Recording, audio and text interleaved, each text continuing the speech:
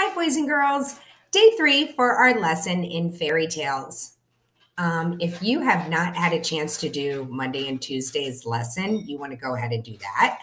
And that was The Frog Prince and the Little Mermaid. And now I'm going to read a story called Aladdin. Fairy tales are stories about magical lands, magical characters, okay? And these stories cannot happen in real life. Okay, let's listen. Before I read, you're going to be doing your star thinking, okay? Star thinking is when you're doing, I'm noticing. These are how you're going to start your sentences. I'm thinking, I'm feeling, I'm wondering what, because. Okay, so you have to share your thoughts. You can share any thought that you have while I am reading this story. Just stop and jot a quick word to remind you what you're going to write about at the end. Okay, so again, you're starting with I'm noticing, or I'm thinking, or I'm feeling, or I'm wondering because. And then you need to write reasons to support your thoughts. You can't do this wrong, boys and girls. Star thinking is whatever you're thinking about the book and the story. Okay, here we go. Aladdin. I do it this way. Okay. Okay. Aladdin was a poor boy who lived in a small house just outside the city. He made his living by gathering sticks and selling them for kindling at the market. Kindling is what you use to start a fire. One day, he loaded a bundle of sticks on his back and walked to the city. Amir, his pet mongoose, rode on his shoulder, looking alertly around him. There were many wondrous sights to see in the city. In the midst of the great bustling crowd in the marketplace that day, a voice suddenly cried out, make way, the Sultan's daughter, Princess Lila, is coming through."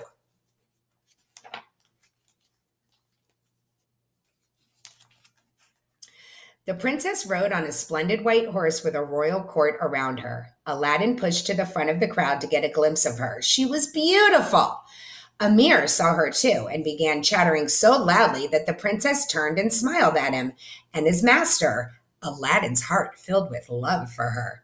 Standing in the crowd next to Aladdin was a clever magician named Rashid. Sorry, boys and girls.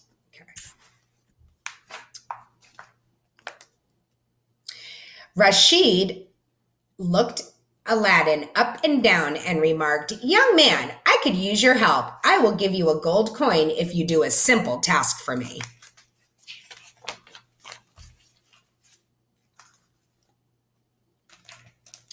Aladdin followed Rashid into the desert. They walked a long way until they came to a mountainous area. "Here," said Rashid, pointing to a small opening in the mountainside. "I cannot fit through the entrance to the cave, but I'm sure you can. Climb down into the cave and bring me the bronze lamp you find there, and hurry." Aladdin slid into the cave. There he found precious jewels and coins heaped in piles, and the lamp in a corner. He was about to hand it out to the magician when Amir chatted loudly and jerked his sleeve. "Give it to me!" shrieked the magician, but Aladdin refused.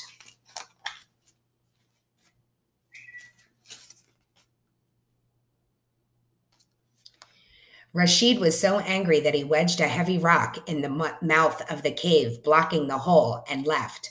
Aladdin filled his pockets with as many precious stones as he could carry. Then, with the lamp on his lap, he sat down to ponder his plight. Amir ran round and round looking for a way out, but there was none. Aladdin began to weep. His tears rolled down onto the lamp, and Aladdin rubbed them away. As he did, a huge genie in a cloud of green smoke appeared. "What is your desire, master? Your wish is my command," the genie thundered. Aladdin cried, "Get us out of here!" No sooner had Aladdin spoken than he and Amir were outside the cave. He still clutched the bronze lamp. He felt in his pockets to make sure that he still had the precious jewels. Back home again, Aladdin felt hungry. He rubbed the lamp and asked the genie to bring him food. Immediately, his table was spread with a feast fit for the Sultan. Sorry. Fit for a sultan, all served on fine plates and crockery. The food was delicious, but Aladdin could not eat much. His heart was aching for the sultan's beautiful daughter, Lila. He asked the genie to dress him in royal clothes and give him a noble horse. Then Aladdin rode to the sultan's palace. In a leather pouch, he carried a mirror and the precious stones from the desert cave.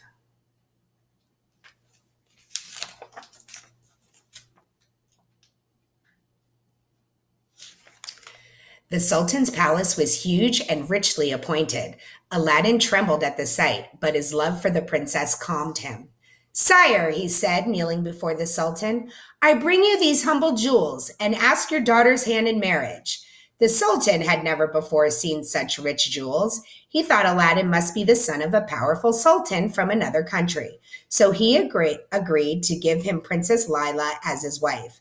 Lila was pleased that Aladdin had asked for her hand, for she thought him as a kind and handsome young man.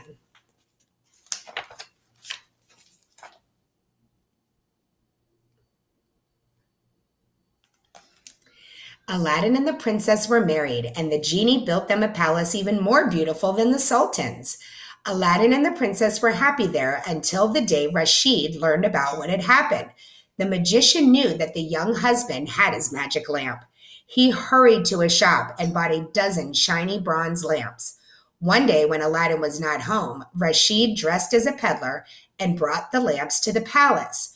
New lamps for old! He called, New lamps for old! The princess, remembering Aladdin's battered old lamp, thought to surprise him with a new one. The sly magician traded one of his shiny lamps for the magic one. Soon, he summoned the genie. Build me a splendid palace in another city, Rashid commanded, and bring me Princess Lila. It was done at once. Aladdin returned to his palace to find that his beloved wife was gone. Poor Aladdin, his heart was broken, but Amir slipped away and began to look for her. For many days the little mongoose searched. At last, hungry and exhausted, he came to Rashid's palace. There he found Princess Lila sobbing for Aladdin. When Amir crept onto her lap, she kissed him and tied her silk hair ribbon around his neck. Okay. The brave little mongoose hurried back to his master. When Aladdin saw the scarf, he followed Amir to Rashid's palace. There, while the wicked magician was sleeping, they found the magic lamp, and in a wink, the genie spirited Aladdin, Princess Lila, and Amir back to their home. When the Sultan heard the story, he was very angry. He banished the evil Rashid, who was never heard from again. Aladdin and the beautiful Lila lived happily ever after that. They raised a large family, and the favorite playmates of their many children and grandchildren were several generations of mongoose, the offspring of their faithful friend Amir.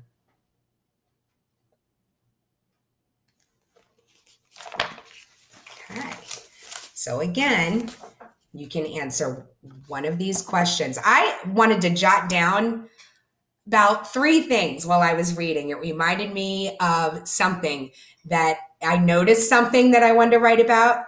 I was thinking something that I wanted to write about. Wasn't really feeling that moment. But if you were, you can write something you were feeling, and I'm wondering because. Okay. So off you go, and you can follow up your writing in your composition book.